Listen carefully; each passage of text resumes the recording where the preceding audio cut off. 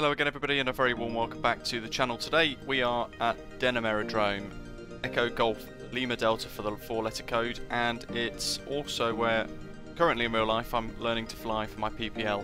Really excited to show this to you guys, and it's a brand new payware scenery created by the awesome developers Burning Blue Designs.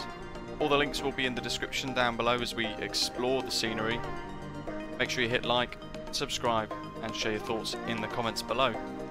So we begin our exploration of Denham Aerodrome on the north side of the airfield, near to the pilot centre within the open hangar, and there is a chipmunk parked there most of the time, but it's also the home of the pilot centre, and as you can see, those of you who use my freeware version of Denham Aerodrome, this is vastly improved in comparison, easily so, because I am quite amateur with creation of sceneries.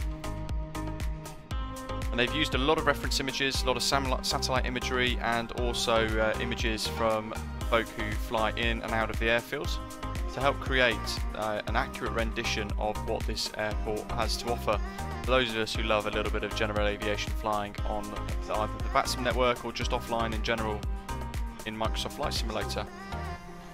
One thing that's really nice is that they've actually modelled in the crew room, quite a popular little area overlooking the pilot centre apron, and usually is quite busy throughout the week in the crew room cafe. Nice place to go and spot and watch the world go by in real life, and of course really nicely detailed by Burning Blue Design as well, bringing this to life in the sim. My route to the airfield usually begins through this entry gate here, and they've nailed it with the accuracy, even down to the sort of crisp details on the signs. That's one of the things that's stood out the most to me with this particular piece of scenery, is the fact that they've gone into a lot of detail, including signs, fence posts, everything, really true to life.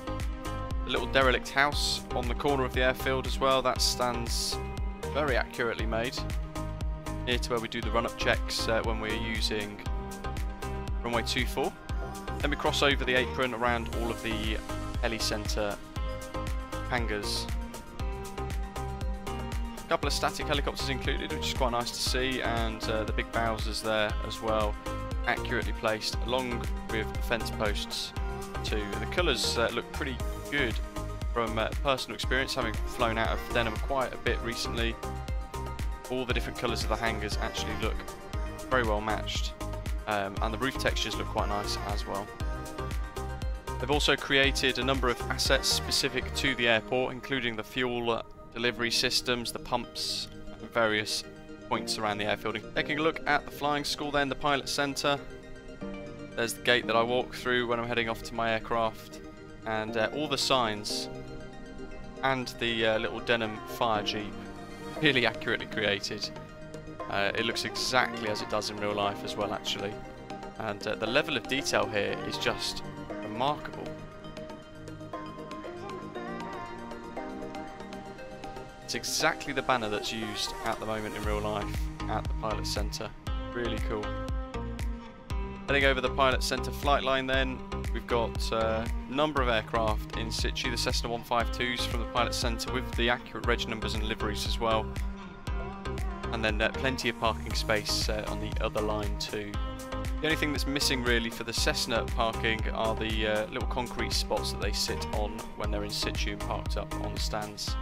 Having said that, further down the airfield they are in place as well, so it's nice to see that they have been included in most sections of the airfield.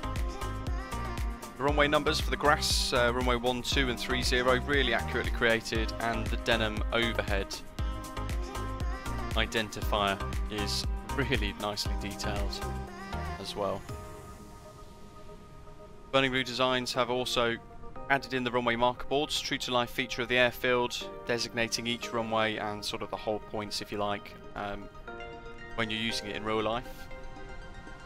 And the runway textures look very good as well.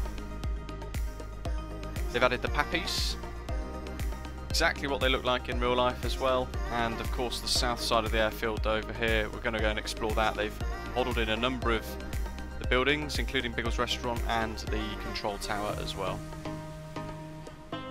Taking a look at Biggles then to begin with, the building looks really nice.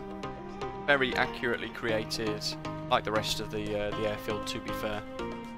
Following on from there, you then led through to a very accurate rendition of the control tower. Remarkably well detailed, very well textured, and it looks incredibly good.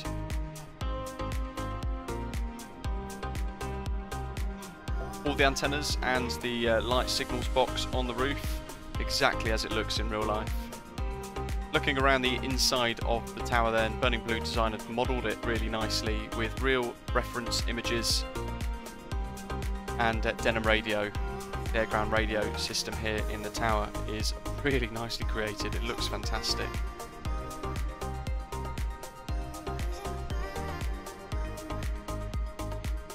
Of course, Burning Blue Designs have also created an amazing Fair Oaks, St Martha's Vineyard, Farnborough Airport as well, Lid I believe as well, a couple of other products on the website, well worth checking out. This one by far is my favourite though, because obviously I fly here for real.